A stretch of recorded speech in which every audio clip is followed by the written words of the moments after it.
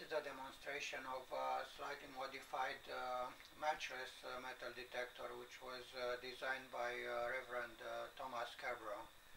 I will first use a piece of aluminium, which is about 0.5 millimeters in width, in thickness, and I will start the test. You can see the metal plate is detected from about 25 centimeters.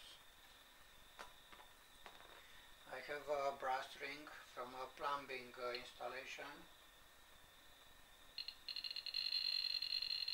and it is detected from about 21 centimeters.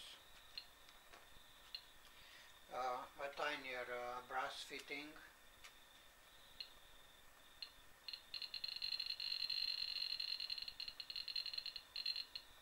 is detected from about 16 centimeters. 50 Australian cents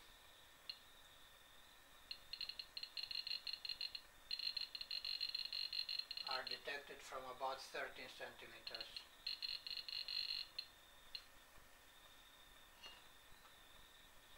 20 Australian cents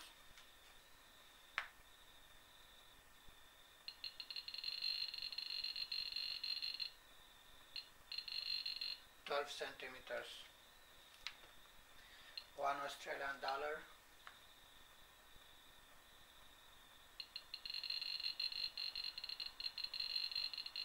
11 centimeters.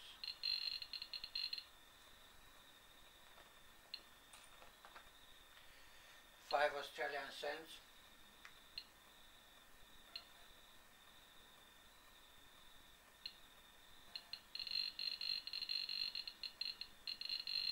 about 7 centimeters. An iron hammer,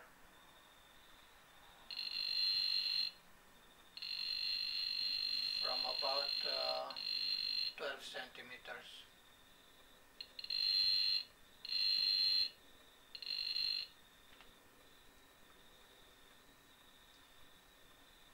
A nail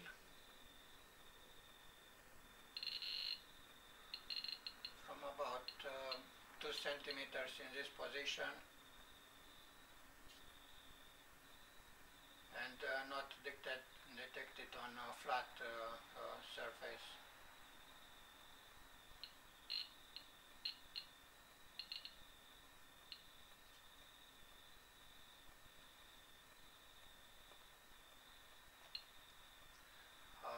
Beer cap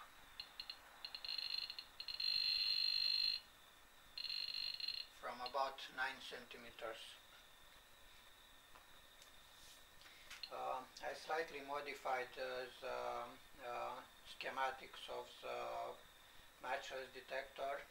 I moved the potentiometer between the base and the emitter of the transistor, and the coils have about 14.5 millihenry, and they are taken from 2 CRT monitors. They are the coils which rotate the image. I used aluminum tape to create the Faraday shields, and I used shielded coax cable for audio applications to connect the two coils to the board. I'm using a piezoelectric element as a speaker. For fine tuning the coils, I'm using this piece of ferrite, and I can adjust the sensitivity of the circuit using this ferrite.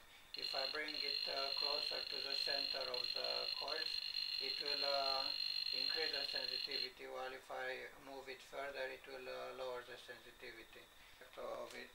If it's further apart, the sensitivity decreased about 3 centimeters.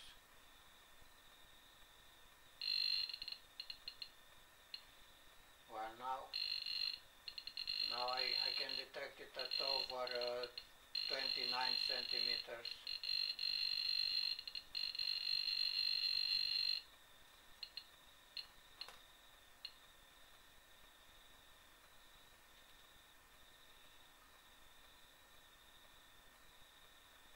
The collector of the transistor has a voltage of 4.49 volt, which is about half of the power supply. Unfortunately, a change in the voltage of the power supply will um, cause the metal detector to become untuned. For example, if I lower the voltage, you can see that even if I lower the voltage to only probably 0.03 volt, I already got out of the balance point. It's critical to have a stabilized voltage source, otherwise it will not perform properly. It will require very frequent adjustment. So that's about all. Later I will discuss about um, circuit diagram and the changes which I've done to the circuit.